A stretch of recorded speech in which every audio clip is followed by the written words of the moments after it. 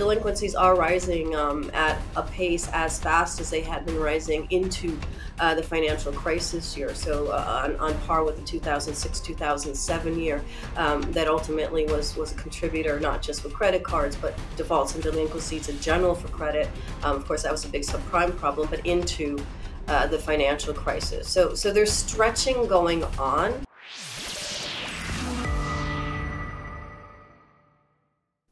Hello and welcome back to Soar Financially, a channel where we discuss the macro to understand the micro. My name is Kai Hoffman. I'm the @JR Mining Guy on Twitter, and of course, your host of this channel. And I'm looking forward to welcoming back somebody we've only interviewed a few weeks ago at the World Symposium in Boca Raton. But I think quite a bit has happened that we need to catch up on. Some things we need to break down a bit more, and some things we just simply need to follow up on. And maybe directions have shifted just a little bit. And some things I want to ask about that we didn't have a chance to ask about in Boca Raton, in Florida. That is, for example, some of the commodities that Nomi is following. And I just gave it away. Our guest is Dr. Nomi Prins. She's the founder of Prinsights, and I'm really looking forward to the next 30-40 minutes with her, because we have lots to discuss, lots of content. So sharpen your pencils, get your paper ready. We'll get started now.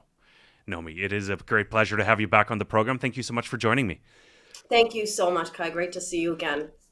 I was just looking in the calendar. We scheduled this in May already. So you're a high in demand, so I really appreciate you making the time. In the interim, we caught up in Boca Raton, Florida, which I absolutely enjoyed, which was a true pleasure. But a few things have changed since we spoke, and maybe we'll start there, because just an hour or so before hitting the record button, we got revised GDP number. And it was revised upward to 3%. It was sitting at 2.8%, I believe, before then. And we have to break that down a little bit, because both and I were a bit confused by the upward revision of the GDP number, because we've been talking about economic slowdowns left, right, and center, also on this channel. And we need to break that down. Maybe you can explain it to us, Nomi. Like, where is that coming from? Yeah, it's interesting, and it just happened. We're just talking about it before this conversation. I expected GDP, which was originally out at 2.8% up for the second quarter of 2024, to be revised down at the revision. So I'm usually right about that sort of thing, and it does surprise me actually that it instead was revised upward to 3%.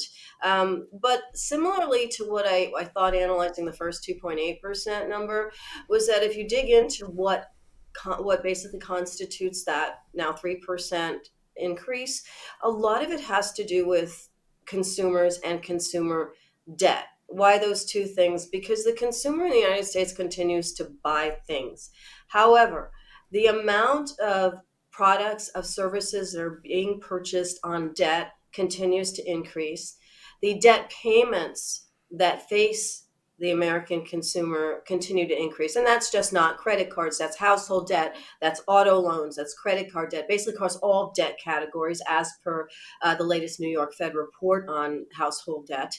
And what that means is that the consumer is stretching their budget through credit cards as opposed to through savings. And in fact, savings numbers have gone down this quarter, which is another indicator of that phenomenon.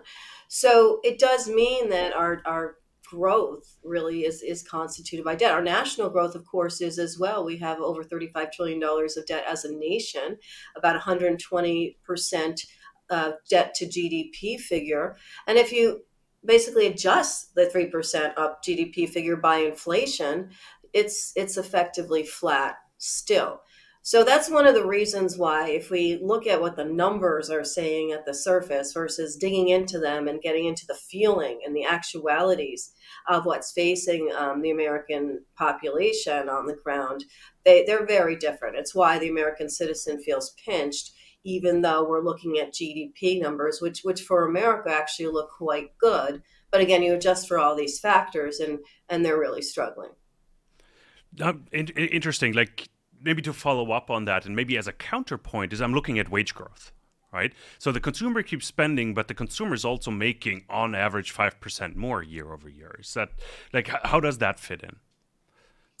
Well, the consumer wages have increased. Yes, inflation has increased with that, and wages in some areas are higher than inflation if you look at it as an average. If you look at it on a regional basis, on a rural basis, on a manufacturing belt basis, there are a lot of pockets of America where that's not the case. And so the average kind of smooths out what a lot of the population is really feeling. And even in some of the urban areas where people are multi-juggling jobs and where they don't necessarily benefits for those jobs. And so they've got higher out-of-pocket medical expenses or childcare expenses and so forth. So if we look at wages in themselves, they're outpacing inflation, but we're also looking at, again, increased debt to bolster spending and increase payments to service that debt. And that does create a tension in the economy and for people.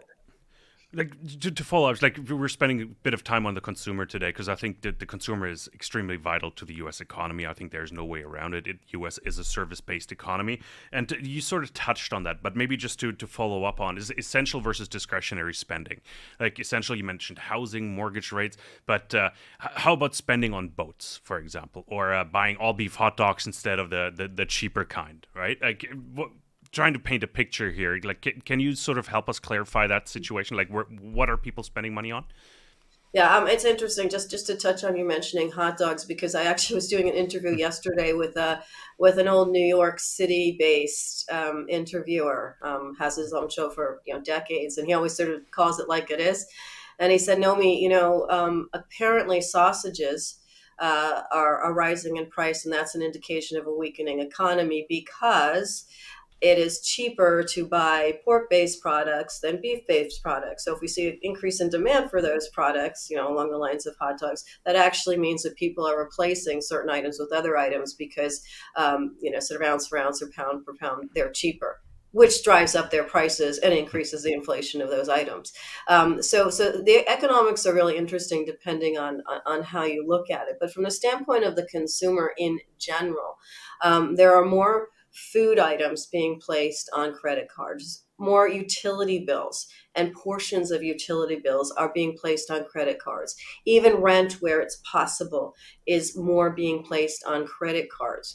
So even though, again, from the outside, these payments are happening and it's adding to the external economics and GDP of the country on a digging into a basis on essentials versus non-essentials, people are putting more of their essentials and their non-essentials on credit cards.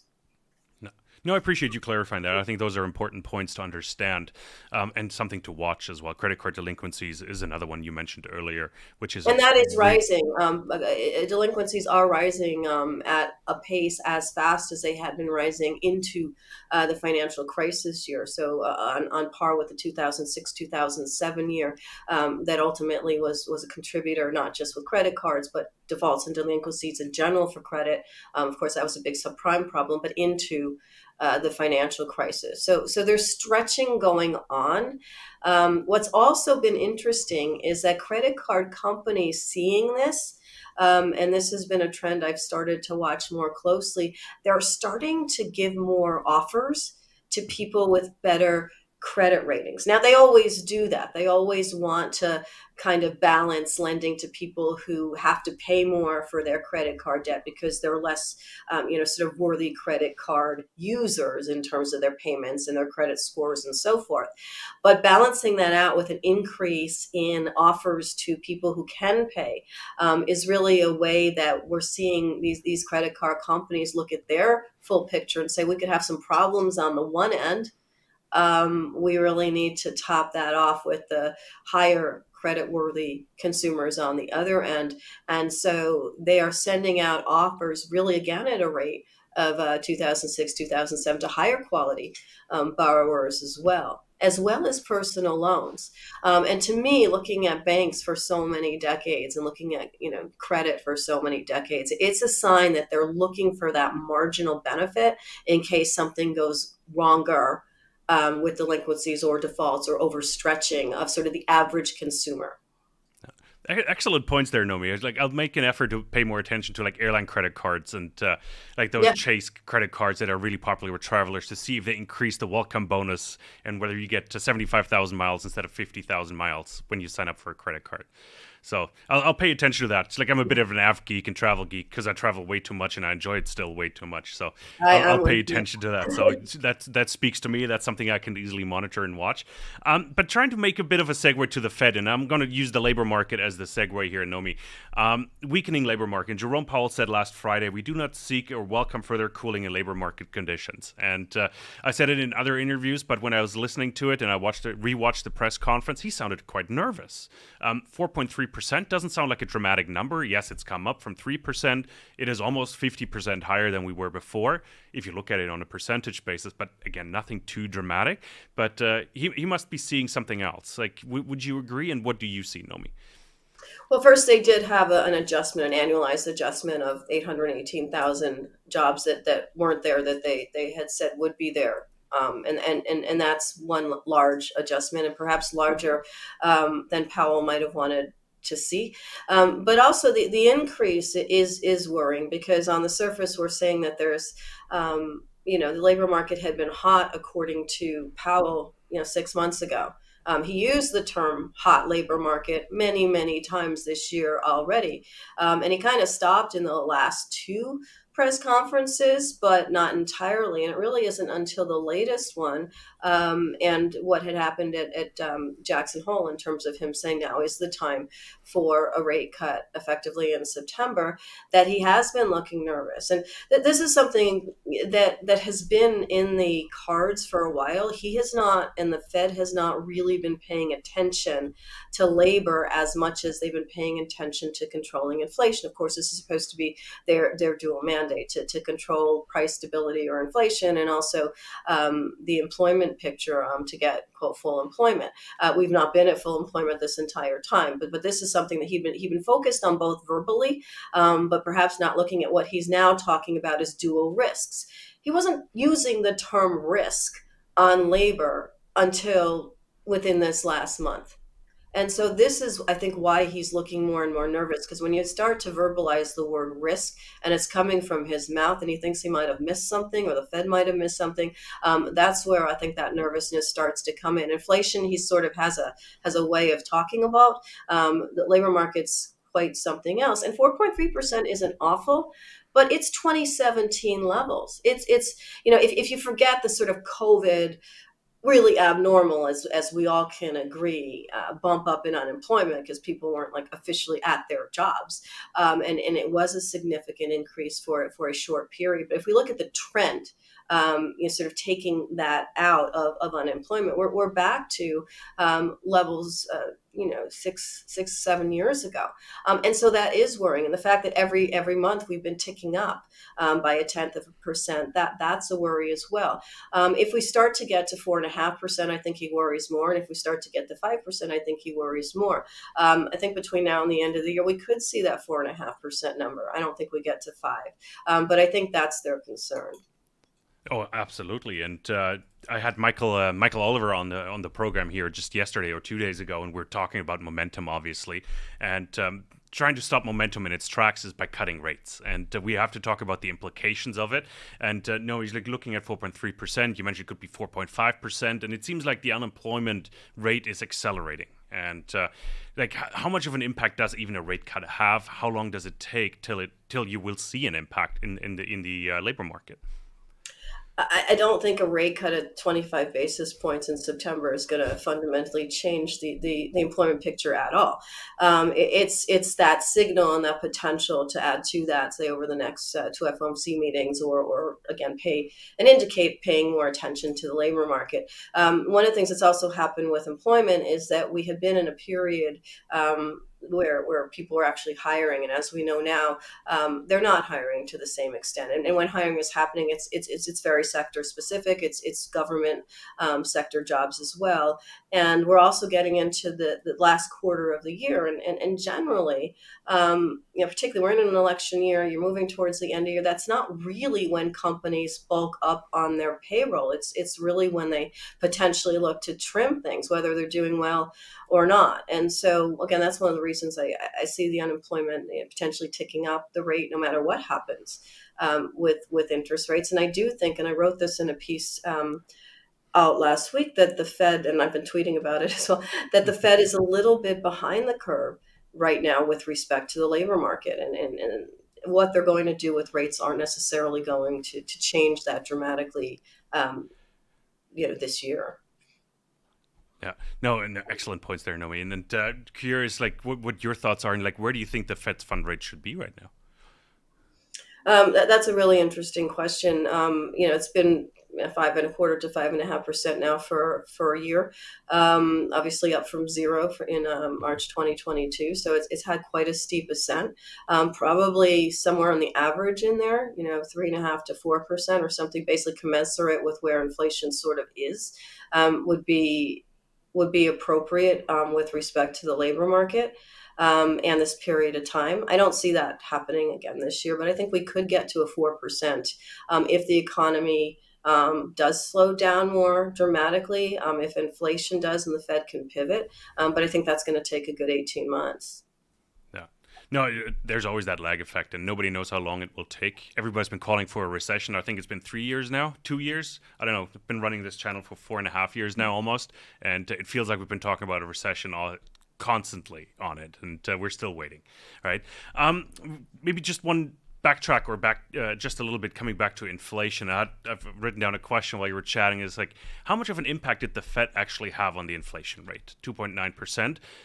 What role did the Fed play in it, if any? And I know it's almost a rhetorical question asking you, Nomi, but I think it's an interesting one. I've been of the opinion this entire cycle that if the Fed had done nothing, or if the Fed had done what it did, and we can't really create two parallel universes, inflation would pretty much be where it is now anyway. And the reason I say that is because, there's two forms of inflation. There's the one that the Fed has absolutely no control over, and that has to do with supply chains, commodity cycles, geopolitical events, transportation disruptions, the climate situations that happen in agricultural locations and so forth. So, I mean, there's so many things that impact inflation once there's a kind of catalyst of any kind. And in this scenario, we had a couple of main catalysts happen within a short period of each other. We had COVID, which was obviously massive disruption everywhere, disruption to energy, to commodities, to transportation of them, to services, to mining, stopping and then starting, and we still have a little bit of residue from that, and that was compounded by the escalation of the Russia-Ukraine war and other geopolitical tensions like what's happening in the Middle East, etc., around the world. So you have a bunch of external factors that were related to these catalysts that have been playing out. And now we're at a situation where some of that has normalized, where mines have, for example, come back online, where transportation routes have shifted to an extent, where there have been solutions that have sort of gone over what has happened with geopolitical tensions, although, of course, that always remains a risk to inflation and to disruption of supply chains. There have been a reconsideration of supply chains by the United States with a lot of new legislation related to domestic supply, as other countries have done around the world, and securing supply around the world. And all of that has been a part of tempering what we see as inflation. Now, what the Fed can control, or central banks can control, is monetary inflation. They can control, to an extent, how much money is flowing in an economy. If you look at inflation in just those terms, they can have an impact. But if we look at inflation in real terms, in real asset terms, I don't think the Fed really had much to do with any of where we're at right now. And I don't think also, for example, if you look at the stock market as just a separate indicator of the ineffectiveness of tightening policy on financial asset prices, for the most part, you step back from the chart of the S&P 500, the NASDAQ, the Dow, you see a pretty much trend line up. Lots of volatility, lots of angst over what the Fed's going to do and when, and events that happen and how they play out. But for the most part, the Fed's been raising rates, then stopping. Now it'll go to cutting. But before that happens, the market's been chumming along. So even monetary policy related inflation hasn't been subdued with respect to speculation of financial assets and markets. So this is a long-winded way of saying, and I've been saying this for years, is that what the Fed or central banks do with rates, despite how much we talk about them and pay attention to them, don't necessarily have an impact for good or for bad on real asset prices, and therefore on many aspects of inflation. That last point is important because that's where I was going to go, because I keep looking at real estate, especially here in Germany or even in the US, and prices aren't coming down. So the Fed didn't have any impact. Like the disinflation or even deflation I was hoping for in housing prices, because I'm a little bit in the market here, I'm looking here and there, but it's not coming down. So like it didn't have an impact. Like maybe it might have slowed down. It might have put some handyman out of business because people are waiting. It's not because they don't want to spend. They're just waiting because they know it's going to get cheaper again. Or they think it is, and then they're going to pop back in and spend, and it's going to, sort of raise the demand for the supply of whatever that labor and those products are at the time. In California, things continue to be built, and you can't actually get a handyman to come because they're all actually quite busy. So it is something that's continued. There's been a teeny bit of dampening in housing prices, given a particular month or two here and there. But again, the trend has been up despite what the Fed has done. The only thing that has actually increased are the payments that people are making because rates on mortgages are higher per month on people that bought within this higher rate period. The people that bought before this rate period have 2% mortgages in the United States or 3% mortgages in the United States pre-raising rates. They mostly didn't sell their places, right? Because they're sitting there saying, when are we going to get back to 2 or 3%? Why would we literally swap that out for a higher paying mortgage rate? Higher cost mortgage rate. We'll just wait that out. So to an extent, that supply hasn't come back into the market. To an extent, that's kept prices up, but so has just general demand. And this is global, like you're saying. You're seeing it there. I was reading an article about how like everyone is right now moving to Portugal because, quote, it's cheap, but the prices there have escalated by tens of percentages points in the multiples in the last year. So the money that is there is finding its way, and those assets like real estate assets are continuing to rise. The Fed hasn't changed that. They have not changed rents. They haven't changed the cost of utilities, the cost of food. I mean, literally, this is an entity that talks about its ability, and we believe in its ability to fight price stability and instability and inflation and non-inflation, but actually has no jurisdiction over most of what happens. No, it's interesting. I keep wondering, and it almost sounds naive, but what direct impact to my wallet did the Fed have? Like, yes, I'm in Germany, I get that, but I see myself as a general consumer. What direct impact did it have? Right? The rising rates. Prices didn't come down for things I need and look for, right? Cars didn't really get cheaper. Like I've just been reading a little bit that used cars are coming down just a little bit, but as you said, like not in a what do you call it, in a magnitude that is relevant. I would say, okay, let's buy every single car off the lot because they're dirt cheap right now. That's not the case. So that's right. No, really interesting statements there. And by the way, Portugal is also of interest because there's no capital gains tax. So that's going to be of interest more in the United States if there's a Harris administration, because there's lots of things going on in both their economic plans and things that aren't going on. But one of the possibilities is a significant raising of capital gains tax, and that could be positive for Portuguese real estate. That's all I'm saying. Unrealized gains tax. That just. Unrealized gains. That makes my hair stand back up because I'm a pragmatic, and that does not make any sense to me at all. Like, I don't even know how you track that, honestly. I mean, it's a year-end number, but it's going to, it's going to be very interesting. But again, the upside could be, or the hedge could be, Portuguese real estate. So. Yeah. Now let's not go further down that rabbit hole, because I have to ask you personally, like, what do you think the Fed is going to do in about 20 days? Are you in the camp 25 basis points or 50 basis points? And if you were in the latter, what signal would that send? Yeah, so I'm in the 25 basis point camp, and that's because it's hard for me to accept that Chairman Powell would be able to speak and create a reason for it being such a significant change all of a sudden, as opposed to having more of the ability to say words that will indicate it'll be parceled out if they do continue to cut rates over the rest of the year in some manner. And I think it would look more like the Fed's trying to both catch up and admit they're trying to catch up to, in this case, it would be the labor market, because inflation is just CPI at 2.9%, so it's not really 2%, which is what Powell's been talking about for so long, and that's why I see it at 25 instead of 50. No, it makes sense, and I keep coming back to Michael Oliver because I interviewed him yesterday, and he predicts 50 basis point cut, although the market expects 34.5% chance of that. But he says, like, once the Fed starts cutting, the market will top out. And it seems like we're seeing that pattern forming. I'm not a chart analyst, so I'll leave that to the experts. But I'm curious now, maybe shifting to the markets here. Do you see the market topping out? And in 3 weeks, do you think the markets will sort of start slow decline here?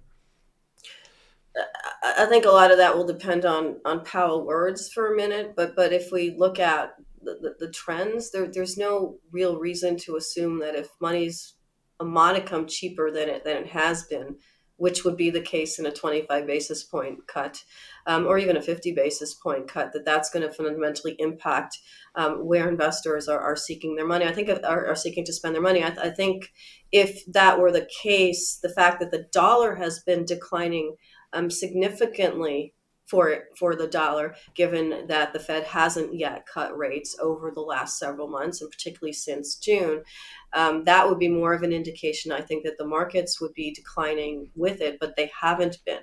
And so therefore, I think they've shown resiliency and a sort of, we don't really care what the Fed does, except on any given day, we're happy to jump down by 1,000 points and then jump up by 1,000 points over the next 2 days following that. And so I do think we could see a slowing trend. I could see uncertainty around the election. I could see uncertainty around tax policy, again, particularly if we do get a Harris administration and we actually get these sorts of capital gains and other type of financial asset taxes. But again, that remains to be seen as well. And I think the market can shrug that off until they actually see evidence also over trend. So I don't really see that, more than sort of periodic interim buying opportunity type of downfall that some others are seeing in the markets. Oh, interesting comment there, and I'm curious how it all plays out. Nomi, in preparation of this interview, I've noticed that we haven't talked about the U.S. debt situation in a while on this channel, and I'm wondering why that is. Like, we're above $35 trillion. I remember we talked about it, tangentially. I hope that's the right word, in Boca Raton in Florida, but. How concerned are you about the U.S. debt situation? It doesn't seem like it's a big factor anymore, especially given the U.S. elections. Nobody's talking about it. Yeah, zero people are talking about it. I just came back from the DNC in Chicago. I speak regularly with people on the Republican side. There is no presidential platform from the Trump or the Harris campaigns that have a plan or discussion of debt. And in fact, both of their plans, for their similarities, which there are some, and their differences, which there are also some, would rely on increasing debt. And so now that we have this incredibly high debt, we also have a situation where before the U.S. opens its doors as a nation, turns on the lights at the White House, has almost $1 trillion worth of debt payments to make in terms of interest on servicing the debt that's already extending. And that number is only going to increase. If anything is going to be impacted actually by Fed rate cuts, it's going to be the cost of servicing U.S. debt. That would be the main actual mathematically measurable impact. But both parties are not focusing on how economic growth or a strategy for economic growth could at least grow the economy around the debt or shrink the debt, either one of those two things. It's a really important topic because, and you told me before hitting the record button, you're sort of personally invested, and not financially to a degree probably as well, into setting up a development bank, sort of like the German development, the KfW bank. I think there's a couple other development banks around the world. How does that impact you when you're sort of solicit for money? I think that's pretty much what it is. Like, and I hope I didn't use the wrong term here, but in the end, you need funding for it. That's what the word I was looking for. You need funding for that development bank. Is there even funding available for a project like that? Well, the legislation that I am involved with actually doesn't require funding from the government or debt or taxes. And why? Because this development bank or an infrastructure bank, so just looking at modernizing, upgrading, and a future strategy for U.S. infrastructure that is well classified in categories by the American Society of Civil Engineers, which is a very well thought of body that classifies needs and costs for various infrastructure upgrades across the country. This a national infrastructure bank of the kind that I'm involved in working toward would operate like a commercial bank in that it would be seeded with existing treasury bonds. So it wouldn't go out into the market and raise new debt or new bonds. It would basically say, hey, look, pension fund, government, etc. If you pledge or swap your treasury bonds that you already have into the bank, you'll get a return that's slightly higher than that based on loan income that would come in from the bank making loans like a standard commercial bank. So it'd be a 10-to-1 loan to reserve value. The reserves would be treasuries that already exist. So in effect, it would be reducing the debt or at least repurposing the debt for infrastructure and growth rather than just being out there and no one knows what it's doing, just sort of increasing. And the regulation of the bank and the loan integrity analysis of the bank would be very well sort of monitored with the sorts of loan specialists and sector specialists that would ensure that the loans are paid back.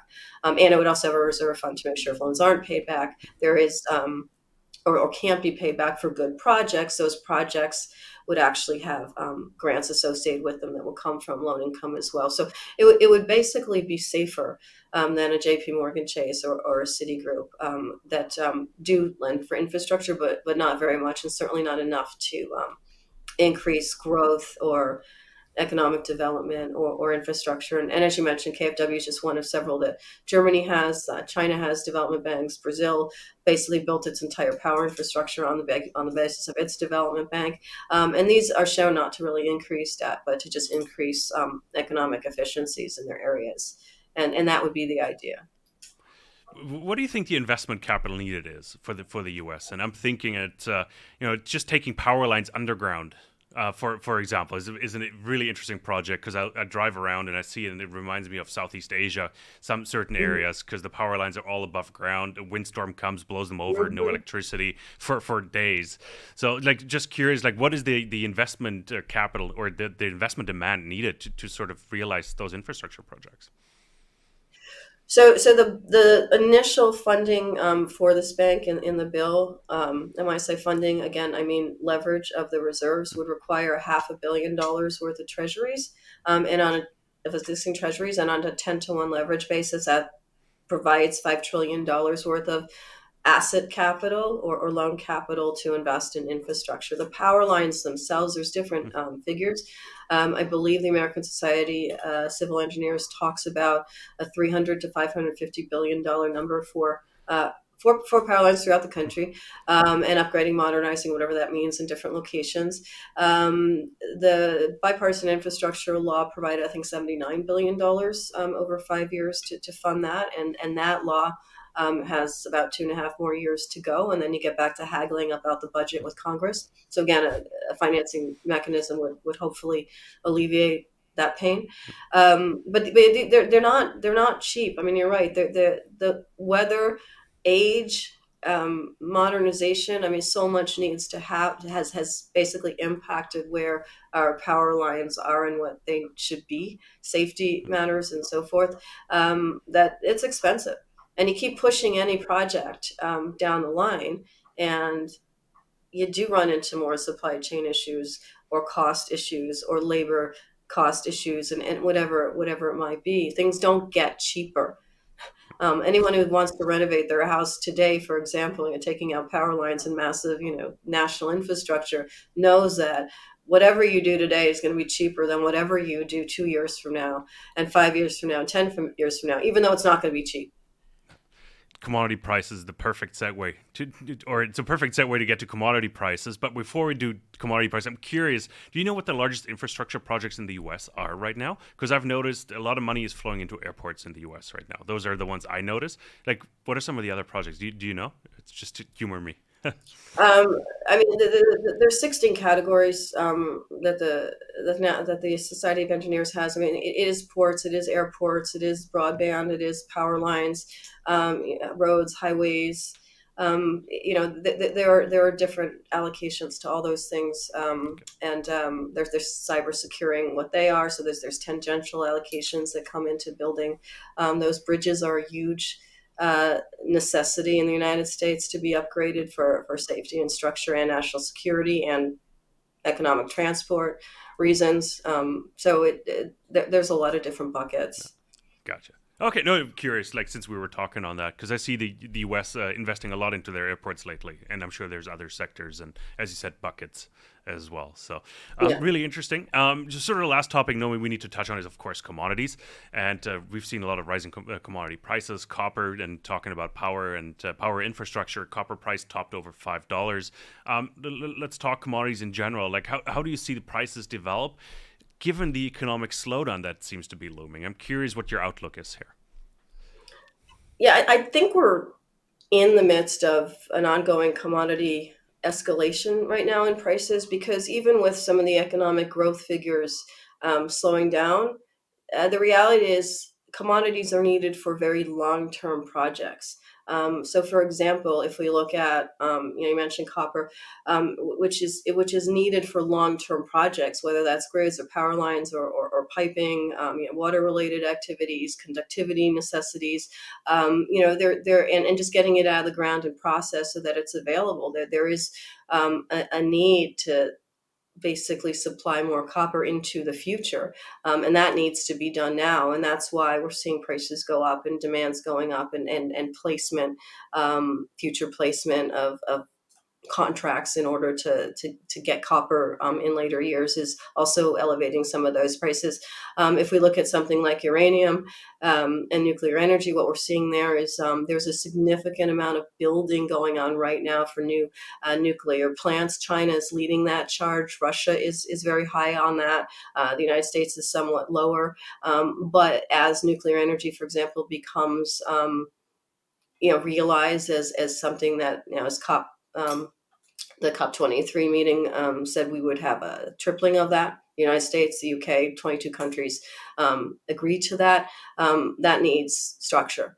And what we're seeing right now is a significant amount of capacity that's going to be coming online, current plants being built, new plants being planned that have already been approved, and ones that are planned that even haven't been approved. All of these things are going to need fuel to operate them, and that's going to require uranium, a lot of which is still in the ground or needs to be processed and needs to be refined and needs to be made a more efficient fuel as technologies to do that continue to advance during that process. So the commodity cycle actually has to build into a long-term infrastructure and energy cycle, which is in progress right now, regardless of what happens in sort of shorter term economic cycles along the way.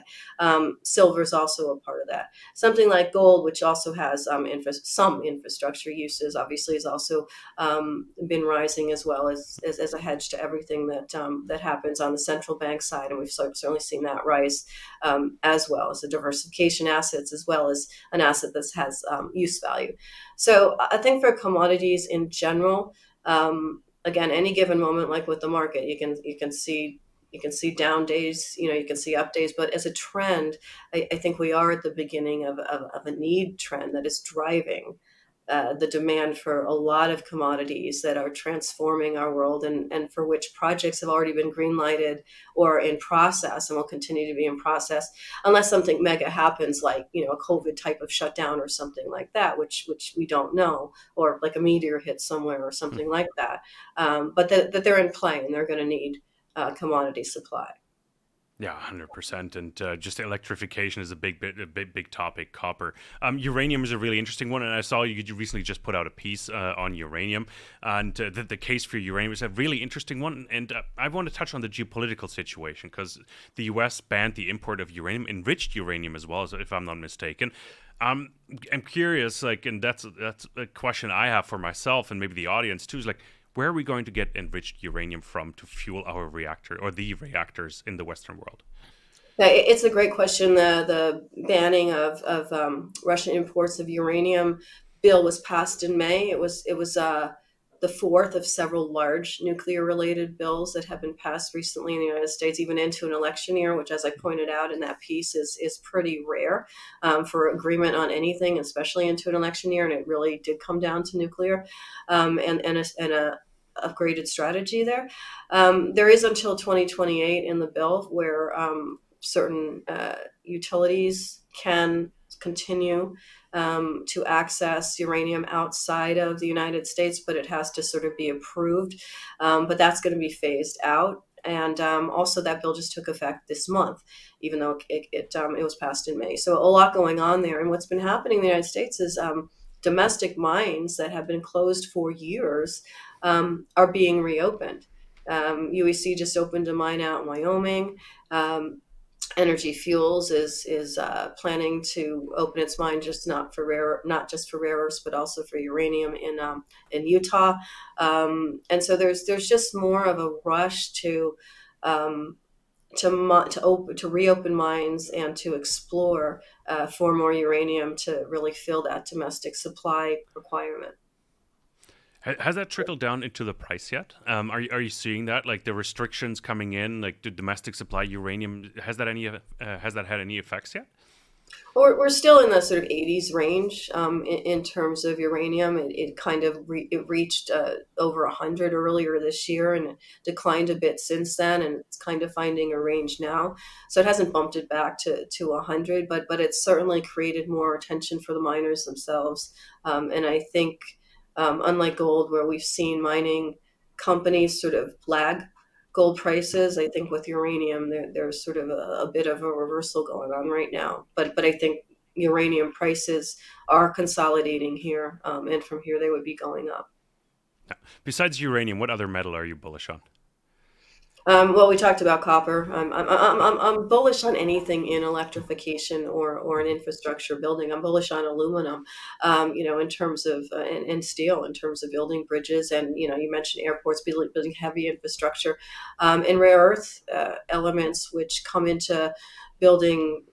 The chips, and will have a big play in the semiconductor fabs that are being created in the United States and actually all around the world to create more chips, to create more of a space to hold data and processing technologies and everything else. That's going to require rare earth materials, and also they get used in permanent magnets, which are part of the Defense Department and the Space Department's demands. And so I think that's a longer term growth cycle for those commodities because they're less known to investors. But from the standpoint of product uses, I think that's going to also be of space to watch over the next couple of years. Yeah, no, phenomenal. Like I'm fully aligned here with you as well. I just hope the miners, the shares themselves, start moving finally. And I'm talking primarily precious metals miners, because my portfolio could use a little bit of a jump start here. I have to admit. Nomi, like time has flown by, 42 minutes. I can't believe it. But I do have one last summary question for you. Sort of put a bow around everything. If the average investor were to come to you with $100,000 to say, Nomi, help me invest. And again, this is not financial advice, but how would you allocate $100,000 right now? It's a good question. Obviously, all of that has to do with what their risk tolerance is when they need the money, et cetera, as we know. And we do talk about this a lot on my Substack on Prinsights, because how I look at our analysis and even our considerations for recommendations is in a portfolio way and in a diversification way. And I would say that you do want about 30 to 40% of your portfolio in real assets. So that's gold, that's silver, that's copper, that's uranium. You also want it in the companies that are basically producing and using those assets to transform things. So in your utility companies, in your engineering companies, and your defense companies. You do want to keep some cash aside because you don't want to spill it all in one place, and you also want to keep some money in the technology and AI space, not necessarily following NVIDIA up, and that's not a recommendation one way or another, but looking outside of that space to where government contracts are coming in, which is something we spent a lot of time looking at. Where are governments putting their money, where private investment is going to be following because that money is secure in a certain area. And so in general, that to me is a category in and of itself. No, phenomenal. Nomi, I really appreciate it. As I said earlier, it's like I can't believe 43 minutes have just flown by. It's probably the quickest 43 minutes I've had here on the channel in a long time. Really appreciate your insights. Where can we follow your work, Nomi? So the best place is my Substack right now. That's where my notes are. That's where my thoughts are, my videos, my recommendations. And that's prinsights.substack.com. Fantastic. You also run a YouTube channel where I saw you put out some commentary as well. And we'll definitely link to everything down below. So Dr. Nomi Prins, really appreciate your time. Thank you so much. Can't wait to do this again very soon. And maybe right after the elections, get your take on what are some of the infrastructure projects going to look like. Because I saw an article in Reuters this morning that especially some of the mining companies are running towards the Department of Energy to lock in funding before potential regime change in the US. So that's another big topic we can tackle next time. But until then, Nomi, thank you so much. And everybody else, thank you so much for tuning in. I hope you enjoyed this conversation here on Soar Financially. I hope it was informative. If it wasn't, let us know down below. Like, we're doing this for you. We're trying to educate. We're trying to make sense of all the noise out there. That's why we discuss the macro to understand the micro. We really appreciate you tuning in. Leave a comment, leave a like, subscribe to the channel, hit that bell icon. It helps us out tremendously, increase our reach, and bring phenomenal guests like Nomi on the channel. Thank you so much for tuning in. We'll be back with lots more here on Soar Financial.